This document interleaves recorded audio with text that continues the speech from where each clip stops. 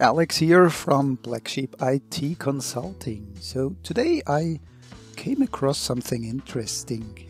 We're looking at an AI profile in the SMC. That's a profile my AI is currently using. So I'm about to edit this. And we all know the REST inbound defaults has like 3 parameters.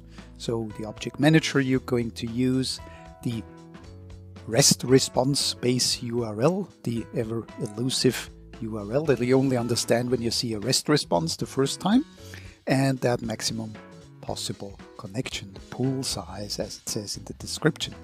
So these are fine and good, and some of you might have wondered about these REST resource parameter list entry, which is empty by default. So what I did, I clicked plus, and I'll do it again. It creates that query section. So let's remove that one. So that query section, which you can obviously rename, and it seems to map to a method. So REST query, okay. And then there's a parameter list. So let's look at the description. It's a provide the method that you will specify in the REST request. For this method, aliases configured below will be applicable. This value must not be left empty. So this is the name of a method in the REST request. So query maps to get for, let's say, the data API. And it's an alias list.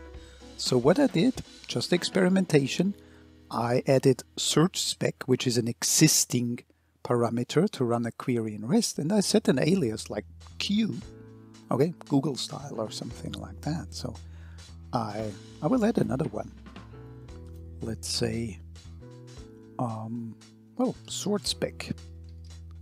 So that's an existing parameter, and let's say the alias is S. Why not? So kind of shortcode for the parameters. And let's save that. And now we're in Postman.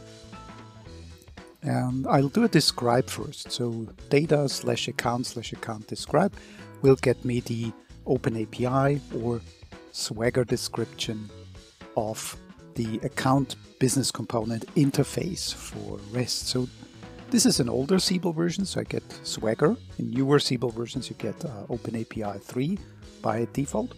And let's look for sort spec. Yes, that's a query parameter. And sort spec. So these are documented here. And of course I can run a query against the account business component here. For example, let's do fields. I'm just interested in the name and location field. Let's just run this query, see if we're on the right track. Okay, get back a list of the first 10 records by default, starting with 3com. So that's Siebel sample database. That's the first record. There must be another one. Well, we have child links. Let's exclude them. Child links, none. Let's keep those child links out. Yeah, there's the second one, starts with A. So the sorting is obviously alphabetic by name. So now let's do a classic search spec. So search spec equals name, let's say name like M asterisk. So anything that starts with M, and that should, well, give me names starting with M first. So that's fine. Of course, if I write something random like search, it doesn't understand that.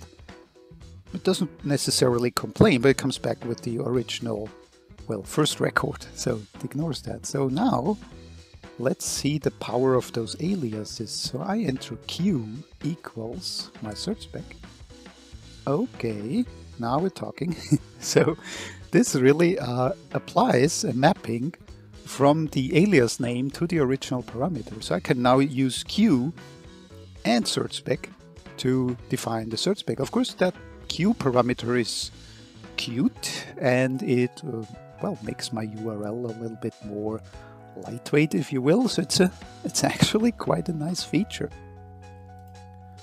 So I enter the second parameter, S for sort spec, an alias. So let's try to add, well, sort spec And this goes like field, colon, and sort order. So name descending should get us, well, the names, in descending sort. So Myers Beverages is first now. And let's try replace sort spec with the alias S. And here you go. It's sorted as well. So the AI understands that and maps it out correctly. Okay, that's it. Signing off. Thanks for watching. Take care and bye-bye.